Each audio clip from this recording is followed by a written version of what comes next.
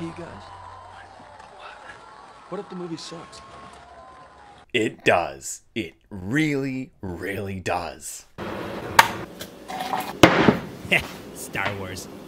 Hey guys, so with the coronavirus keeping us kind of indoors for the next little while, I thought, hey, let's start just doing random reviews. And something I realized I hadn't reviewed was the original Star Wars saga. And we're starting off with the worst one. Even in an epidemic, in the case of where I can pretty much watch nothing else but movies at home, this is still by far the most boring, painful, useless experience in the entire Star Wars film. I have tried on 4 different occasions to watch this over the last 7 years, always fall asleep because it's fucking boring. It is the most boring Star Wars film in the entire saga. Sure, 2 is technically worse, but at least it has a pulse. Phantom Menace is a crime against cinema because it fails to do the #1 job of any sort of film, and that's be entertaining. The last time I was able to watch this movie in full was when they did that 3D re-release of the first film. I still even have this Variety Children's Charity pin that they gave with it. That was the only time I could actually watch it because everyone else in the theater was ripping on this movie. And what's unfortunate too is while the acting,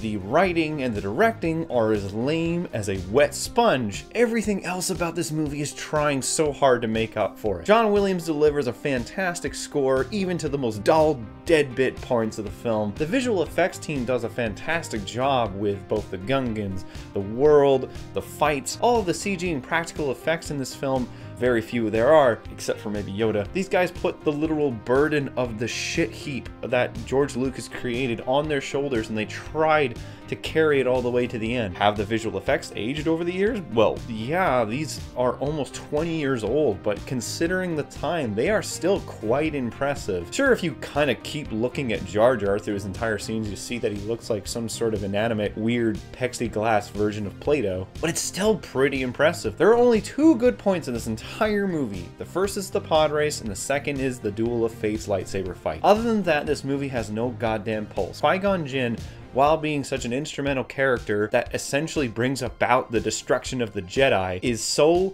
painfully banana one-tone faced by Liam Neeson in this movie. Ewan McGregor, who while being Obi-Wan Kenobi didn't really get to do anything except be kind of a little whiny little bitch, and then Jake Lloyd. This is a twofold thing. George Lucas doesn't know how to direct his actors, it's been evident, and his writing is also terrible. There is an interview you can find with Mark Hamill. Apparently they made the joke that they would hold George Lucas at gunpoint and tell him to read his own dialogue out loud. Oh sure, and it was so hard. A lot of times it's a true story. Harrison Ford, who plays the space pirate in the film, at one point threatened to tie George up and make him say his own lines at gunpoint. And that was for the original trilogy. So you can see that Jake just didn't have really much to go on because the dialogue that he has is horrible, but his acting doesn't help either. And it's unfortunate what this kid went through. Both him and the guy who played Jar Jar, both of them received an untimely amount of harsh criticism, harsh bullying, and both of them, I think, almost killed themselves because of it all. It's unfortunate to see too, because the caliber of child actors in the last 10 years has improved immensely. We have so many really talented child actors, and it's unfortunate that Jake just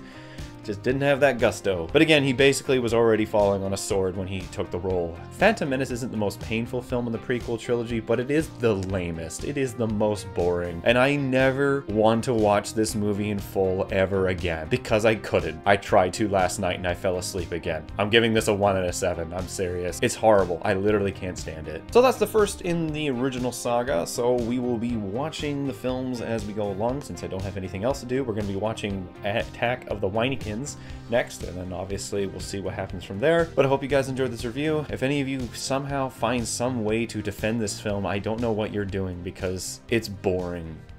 It's so fucking boring. Thanks for watching the video. My name is Nitz, and you might remember me from the animated cult classic TV show Undergrads. It's been a while, but I'm happy to say the Clique is finally getting back together in an all-new movie, thanks to a successful Kickstarter campaign. But we are still asking for your support. To see any and all updates about the upcoming Undergrads movie, be sure to check out and like the Bring Back Undergrads Facebook page. And with any luck, we'll see you guys soon.